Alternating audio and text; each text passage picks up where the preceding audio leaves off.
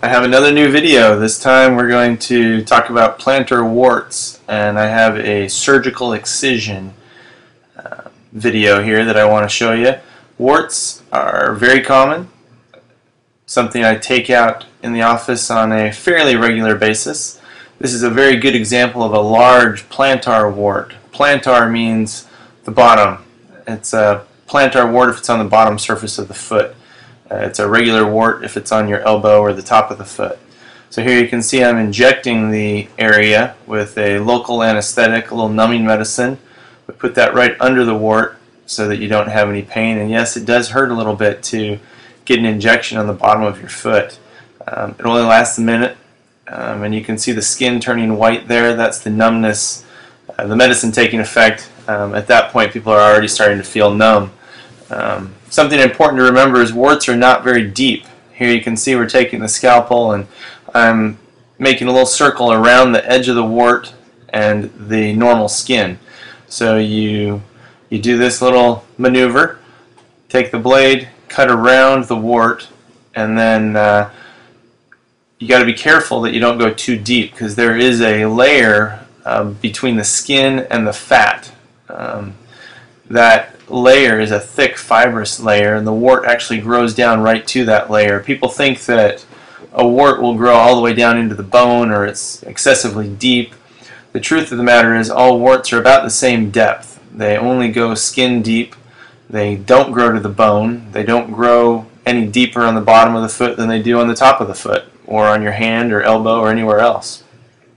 So after you cut around it, you just pull the wart off of this thick fibrous layer in the skin, and you can see it comes off fairly easily. Some come off easier than others. This is a very large wart, so took a little bit more effort. Most warts are not this large. You can see here that it just separates from that layer of skin. If you can avoid breaking that layer of skin, you can avoid having a scar. If you see fat when you're dissecting a wart out like this, there's a good chance that you're going to have a little scar in that area of the fat popping through the fibrous layer. Most of the time you can avoid that by just taking care and not going too deep. Sometimes there is a wart that's very firm and difficult to get off, but most of the time it peels off just like this one does, and you can see that it comes off in one large piece. Again, this is a very large wart. And of course it's very painful to walk on it here on the ball of the foot. You can imagine that's where all of your weight goes, and it's painful walking on something like this. And the only time I cut warts out like this is when other treatments haven't worked. So this is not the first line of treatment for somebody like this, even with a wart this large.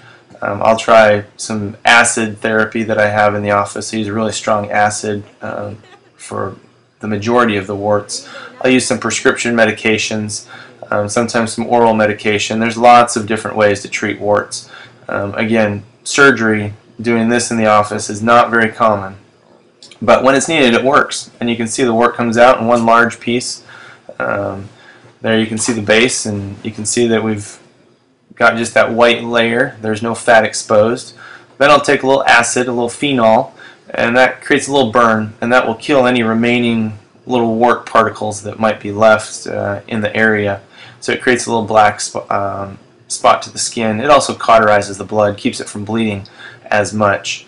And then we put a little bandage on it, and I put people back in their shoe. The foot will stay numb for a few hours depending on the numbing medicine we use.